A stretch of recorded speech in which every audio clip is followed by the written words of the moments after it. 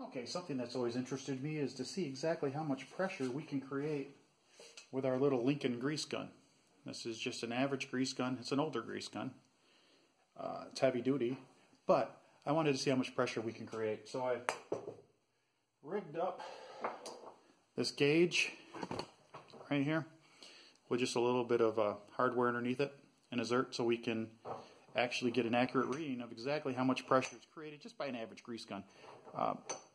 I've been told that we can get 3,000–4,000 pounds out of this. When I was back in the industry, we'd run into bearings that just wouldn't take grease, which generally means we needed to replace them.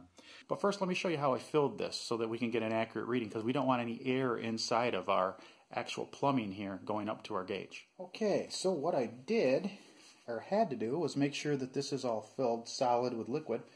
So we just took a little bit of hydraulic oil, filled it up. That's filled.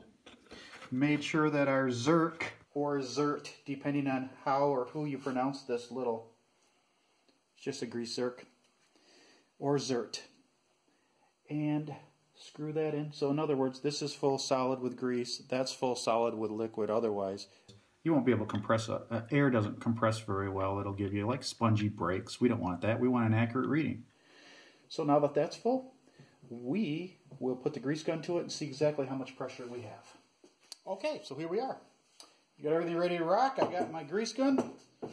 Put the old grease gun on the nipple. And I'm just going to start one-handing it here. Let me get this out of the way.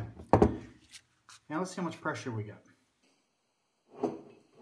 1,000, really easy, 1,000. And you go up to 2,000. That's a little harder to do. Right there's about as far as I want to go. If it's just sitting on the table and I'm one-handed holding the nozzle and pumping it, that's how far I can go. I go about 2,500. Let's see how far we go both hands. I want to see what truly happens. Oh, that's about 35-ish almost, 32.50. Oh yeah, we're at 4,000.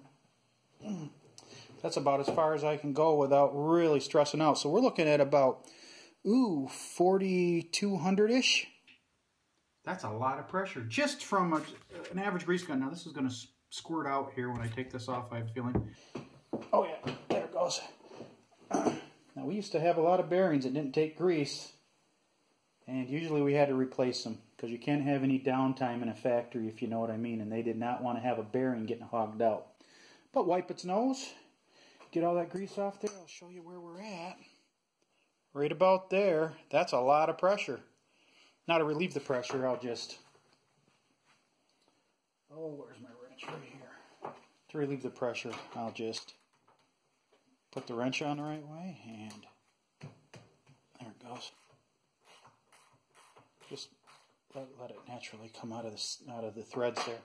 So that's it. So we got 4,200 pounds out of just the average Lincoln grease gun.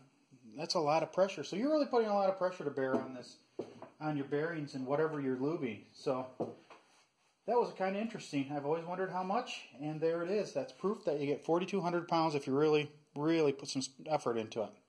So this is Hap for Hap Around the House. I hope you liked the little video. It was fun to do. If you do like it, hit the like button, comment, and consider subscribing to our channel. We'll see you next time on Hap for Hap Around the House.